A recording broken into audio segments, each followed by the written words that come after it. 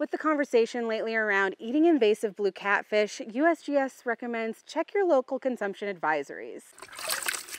Maryland's really pushing the use of blue catfish as food for some of the state institutions, and we just want to really make sure they're safe to eat. It's a messy job, but somebody's got to do it. The gills are pale. And testing for PFAS in the Chesapeake Bay fish is a dirty job.